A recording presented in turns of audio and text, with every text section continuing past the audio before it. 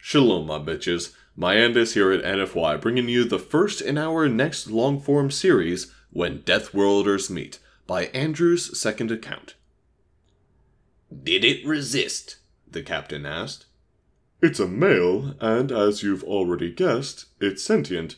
So no, he didn't resist, replied the ship's veterinarian, a Shockoth named Ginta from Free.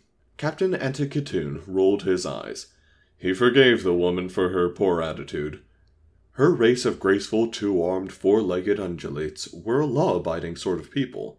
They could never be comfortable in the exotic animal and slave trade, even when their job was only to keep the merchandise alive and in good health. It was fortuitous, then, that she didn't have much of a choice, being merchandise herself. That wasn't to say she was for sale, only that she wouldn't be for sale until a better veterinarian came along. A tiny whelp like that. He wouldn't have stood much chance. He must be smarter than he looks, the captain said with a chuckle. Be grateful to it. Since you didn't need to patch it up, you can have the rest of the day to yourself, unless something comes up. The short fur on her back, brown laced with white, lowered a bit. He wasn't used to seeing her without her hackles up at all times. He wondered if that meant he was going soft. He'd have to extend her hours tomorrow to make up for it.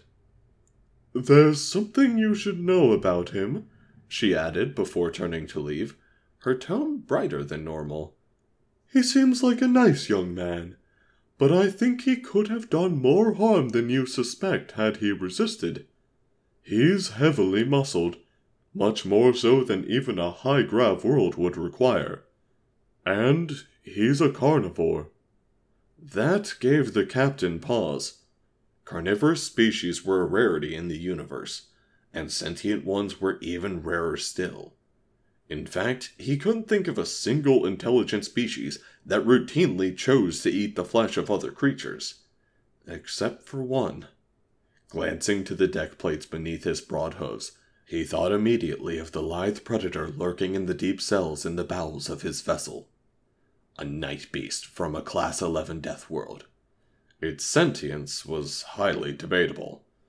Captain Antikatoon ran his thick tongue over his blunt teeth. He didn't think this hairless whelp was anything like that at all. That's not possible, he said. Our newest guest, what did he call himself? Human, said the vet.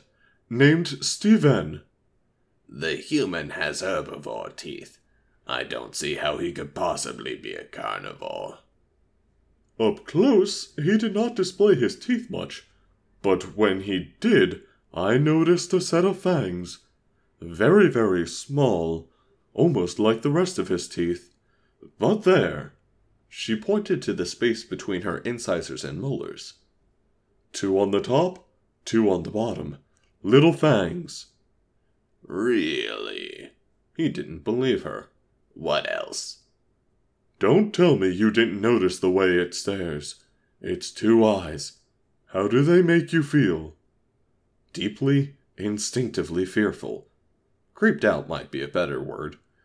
The thing was tiny, chest high, but...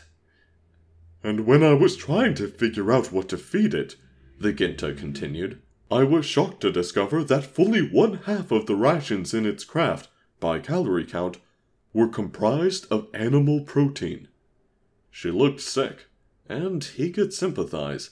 It was one thing to talk about eating flesh in an academic sense, but to actually have to see an animal's carcass dressed up for consumption up close? Disgusting. Point taken, he said. I'll be careful around it. That meant he'd be armed and wouldn't hesitate to shoot it. Novelties like a new species were worth money, but not that much. Not enough to risk his life. And he might even just kill it for fun. Every time he went on vacation, he spent more money than the creature was probably worth on more pointless and less satisfying pursuits.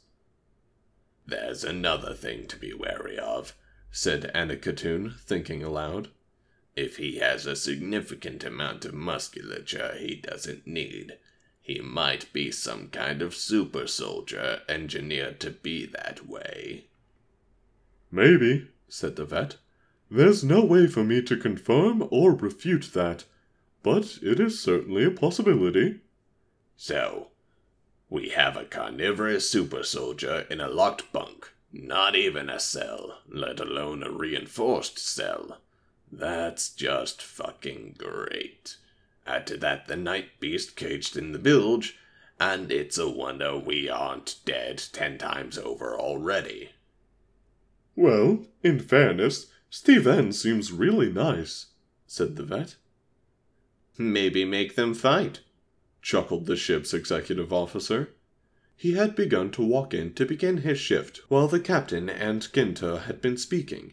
Captain Anticatoon smiled. Maybe. Alright, y'alls, I hope you enjoyed that. If you did, go ahead and leave a like. If you have something you would like to talk to me about, go ahead and put it in the comments. If you would like to see more of my stuff, subscribe to the channel. And if you would like me to show up directly in your subscription feed, go ahead and hit the bell icon on the side. Have a nice one, y'alls.